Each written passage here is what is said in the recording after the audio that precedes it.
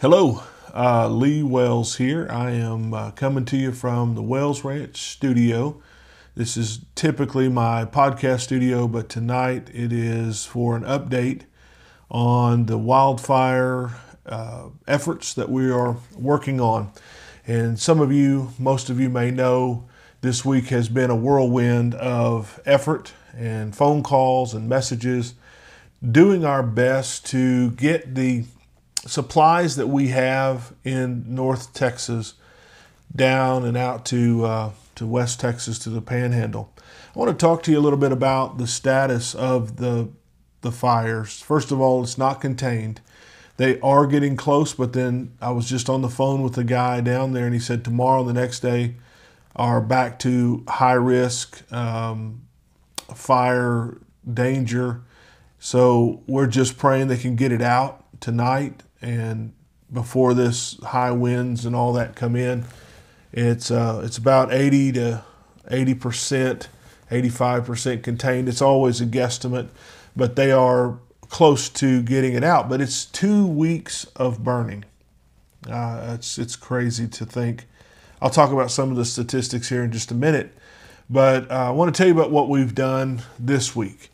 And this week we launched one of the largest private initiatives that I know of, that I've come across in my communications with the people on the ground doing the work out there. There's a lot of good people doing a lot of good things. There's some groups doing some good things, some ag organizations that are doing some things, and everybody's doing all that they can. But I believe we may be one of the largest individual efforts going on right now. And we are working on moving hay from North Texas to West Texas. And so we have a network of drivers with trailers, both semi and gooseneck trucks, to be able to get these bales of hay out there to them. The other thing that we're working on is raising money, funds to put towards grain. And if you saw, I was on the front page of the Dallas Morning News yesterday, a story that they wrote. I was on foxnews.com this week as well. They did a breaking news story on it. The Rockwall Times and the Blue Ribbon News in Rockwall as well. And so you can find all of that on my website at leewellsofficial.com. All of those are linked off of that page. If you go to the page, there's a red button that says wildfire relief, and you can go there and read about those things. But let me just tell you, I wanted to get on this camera tonight and tell you that things were going well out there, and things were great out there, and we're coming around, we're seeing a difference. And it really grieves my heart tonight to tell you that you might just turn it off right now if you don't want to hear it, because while we are doing great things and we are making a difference, we've raised over $40,000 this week, thanks to people just like you who have sent $5, $500, $100, $2,500. It's amazing. I had a gentleman yesterday say he was dropping off a check for $10,000 tomorrow, Monday. Amazing things happening. But it's not enough yet. 100% of the money that comes in is going straight to feed and some fuel costs that we can't get around, because these guys have run 2, 3, 5 trips, round trips. They've used all of their money. They're not working. And so we're having to supplement fuel for their haul to be able to keep them on the roads. And sometimes a hotel cost or something like that, just whatever it takes to get these volunteer donation, these drivers to move these things around the way that we have to do that. But I'm trying to put all the money that we bring in to the grain that we are buying. And if you read the article or if you've seen any of my posts, the Northeast Texas Farmers Co-op in Sulphur Springs has been so kind to produce a all feed, a 14% all-purpose feed that can be fed to cows, horses, sheep, goats, and bulk ship that. And so it's in a 1-ton super sack on a pallet. It can go on a flatbed truck. It can go on a box truck.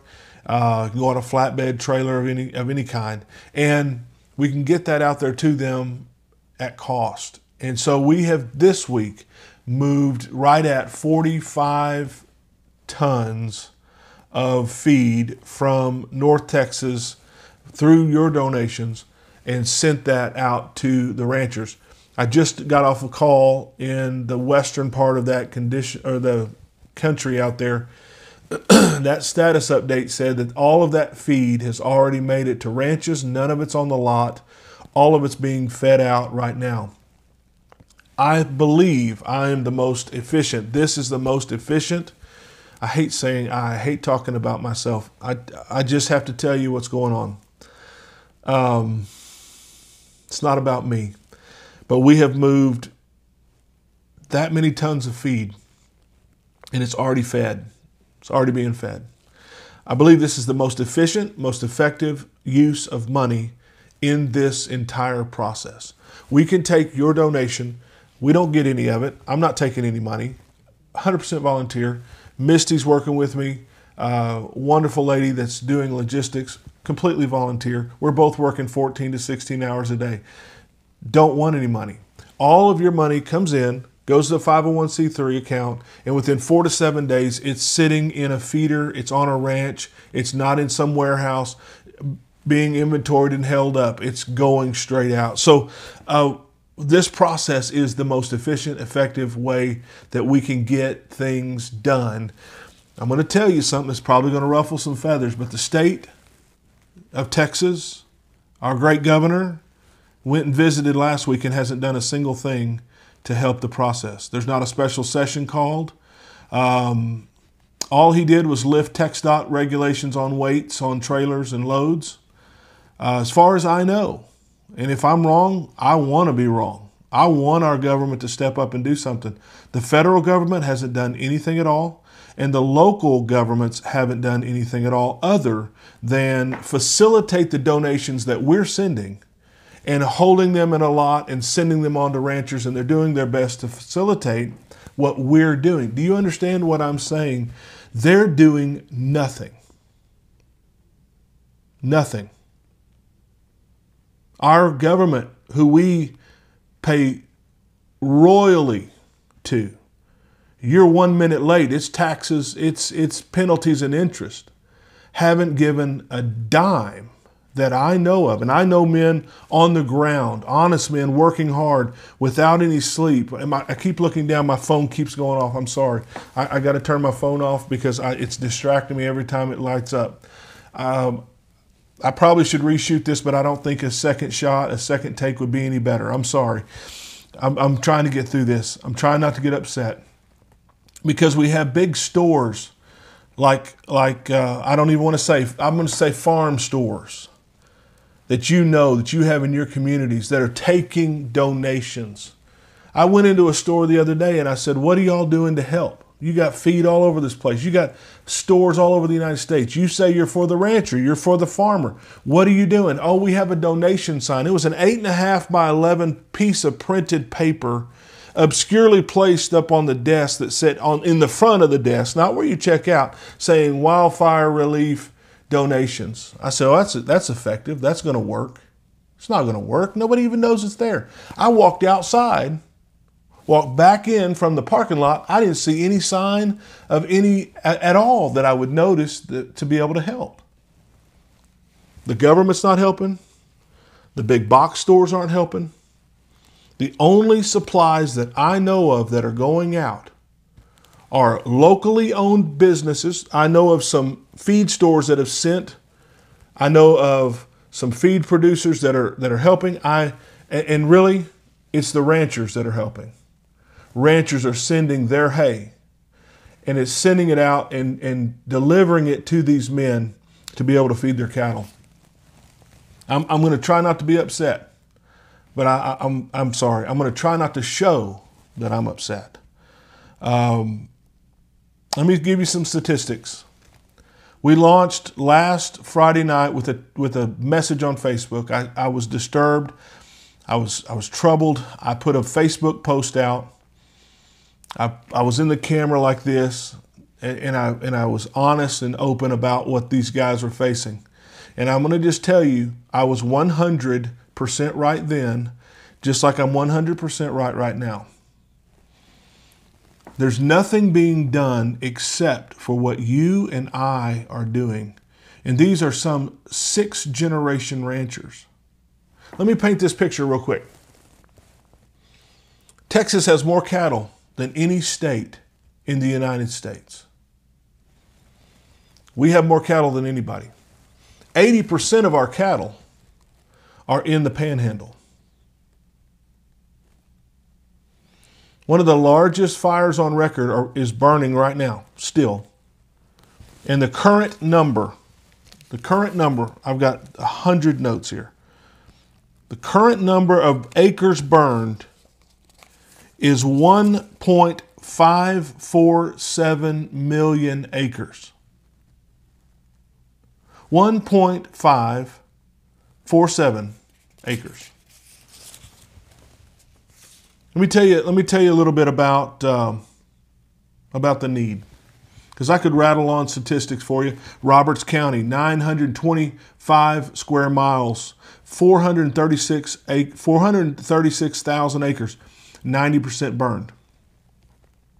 91 ranchers affected, 7,500 cows dead, additional 25,000 cows in that one county with no grass to eat. That county alone has 1,200 bottle calves that have no mother because of the deaths. This is calving season right now. This spring, it's calving season. Every cow that a man has a calf inside trying to come out. And most of the calves right now being born or stillborn are brain dead because the cow didn't have any oxygen during the fires, or not enough. They barely survived. So we're thankful that the numbers are what they are. It's only 7,500 cows. But the cows that remain that were in that fire, their calves are dead when they're born because of the lack of oxygen. That means a cow is barely alive, barely making it. Lungs are burned, hooves are burned. And one of the craziest things to think about, and I hate to even say this because I don't know who's going to see this, and I really don't care who sees it. I would love for you to send this to Greg Abbott himself. Doesn't bother me a bit. If Greg rolled in here right now, I'd shake his hand. I'd thank him for a lot of the things that he's done. I'd say, what are you doing right now? What can we do tomorrow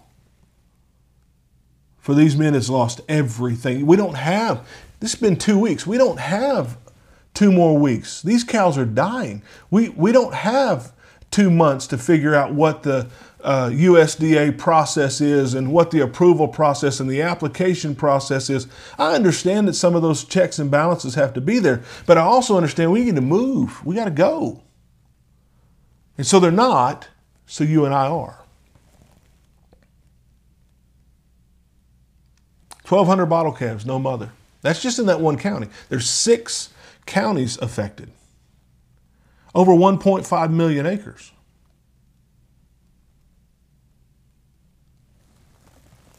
The calves that are being born that are somewhat normal, they can't nurse because their udders of the mothers are burned. I'm not making this up. This is I just got off the call from the men who have been on the ground for 2 weeks providing these services. These are from the ranchers. These are men who have delivered hay and grain to these ranchers to talk to them face to face. This isn't second, third, fourth hand. This is straight from the men who've done the work. There's cows having calves. The calves can't nurse because they're so burned underneath. And so what they're doing is they're giving them shots to abort the calves because it's better to try to save the cow than to have that calf try to, by nature and by instinct, try to drink and cause the wounds to become infected. So the calves that are somewhat normal aren't going to make it. One of the numbers I heard just now on this call was they're estimating, the counties are estimating that the hay necessity, round bale, large round bale hay, is 20,000 bales per county per month. There's 6 counties. You can do the math on that. And they're saying it's going to take a minimum of 3 months before any grass has come back substantially to be able to help raise these cattle up. Some men are having to move their entire operation to Kansas and other places. They're having to rent and lease land other places because there's not enough resources coming into the area. Some people don't have anywhere to go. They don't have a place in Kansas. They don't have a friend in Oklahoma. They don't have anywhere to go. In one county, 91 ranches, remember, in just one county. There's 6 counties right now that's affected by this. Why isn't this major news every night? I'm not a talk show. I'm not trying to be. I'm not one of these conspiracy guys that's going to get in here and get all angry and spit like I'm acting right now. That's not who I am. I tell you what, I'll do just about anything right now to help these guys. We've raised $43,000. We sent 55 tons. We're making a small dent. But we've got to do more. We have to. These ranches will feed, if you had 500 cows, they'll feed, or 600 cows, they'll feed one of these 1-ton bags in one feeding, in one day. There's a ranch right now, a man just told me about, feeding 30, let me look at my notes, 35 bales, round bales a day. A day. That's how many bales his cattle are eating a day. 35 bales a day. 6 counties affected. I don't know that we can solve the problem ourselves. We got people doing what they can do. I'm just asking people to do what they can. I told some people today, I said we gave last week. I told my church, so we gave last week when the need was where it was. But now the need has grown. The need's bigger. So those of you who have given, and again, this is not from me, or this is not from my house. This isn't from my bank account. I'm not getting any of it.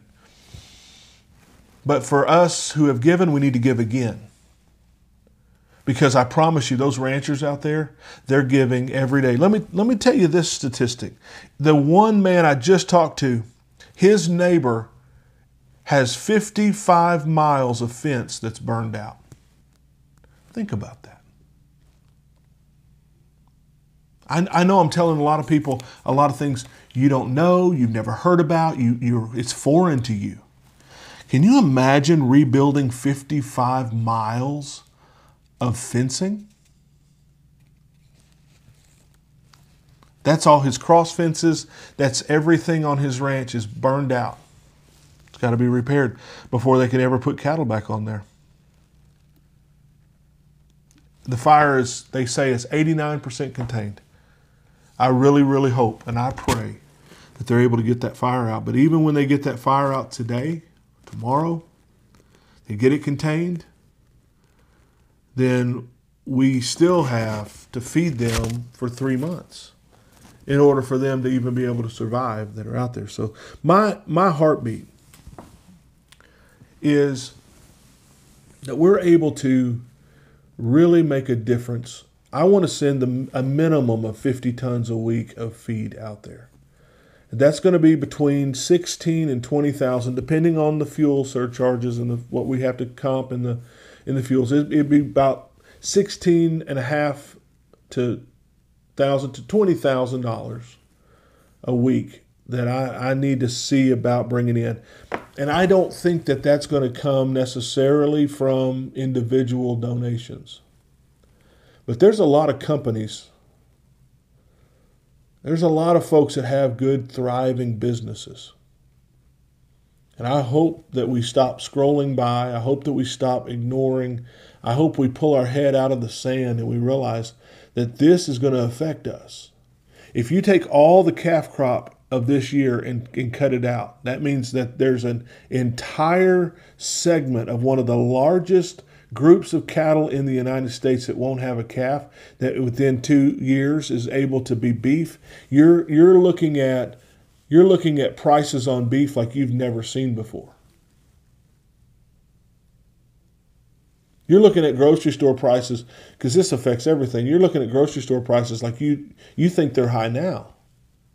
We have to save every one of these animals that we can. If they start dying from infections, if they're not able to be treated because of the things that are going on, if they don't have good nutrition, they're not going to make it. And we have to do something, because it's going to affect your grocery bill. It's going to affect your life. I'm not getting into the origins of the fire. I'm not going to talk about it. I don't know. All I'm saying is our government is not lifting a finger. So you have to. I have to. Now I'm going to close with this. I had someone ask me earlier today, they said, do you think it was the Democrats or do you think it was the Republicans that had something to do with starting this fire? I said, man, I tell you what I've seen this week. I haven't talked to a Democrat. I haven't talked to a Republican. I haven't talked to a black man. I haven't talked to a white man. I haven't talked to a rich man, and I haven't talked to a poor man. I've talked to Americans. I've talked to Texans. I've talked to neighbors. Not a single person this week have I talked to have identified as Republican or Democrat. Not a single person I've talked to, and I've talked to hundreds and hundreds of people. One morning, just on, I think it was Wednesday morning, I stopped and counted it 2 hours. At 10 o'clock, I was on the phone from 8 o'clock to 10 o'clock, 200 calls, text or messages. Talked to hundreds of people this week, maybe thousands. Not a single one of them identified as some identifier that the news, the media, the government, the whoever wants us to identify with each other. We're not that. We're Americans. We don't have a lot of great big differences, but we got a whole lot of stuff in common. All of us want the same thing. We want to have a family. We want to have a good life. We want to have peace. We want to have the ability to move freely. What we're doing is very simple. It's human stuff. We want enough food on our table. We want to be able to trust that our neighbor has got our back. That's what we are. That's who we need to get back to. And it's going to take people like you and me that step up and say, you know what, I don't have a lot, but I'm going to give. Do you know I don't have a lot of time to give this? I'm a very busy person. But do you know what I've done? I've given it anyway.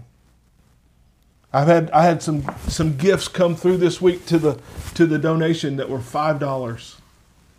I made a post about it. $5. And to me, those were some of the most important gifts that I saw, because it was somebody that said, yeah, I'll help. I don't have a whole lot, but I am going to do something. And I wish that we would do that. Stop waiting on another $10,000 donation. Stop. You get involved. You put $10 in there. You do it. And I'll put that 100% in a feed sack. And within 4 to 7 days, they'll be eating it. And if they could thank you, they would. The ranchers are absolutely thanking you. I have ranted like I have never believed that I could. I'm going to watch this back. I may not even share it. And then again, I might. I don't know.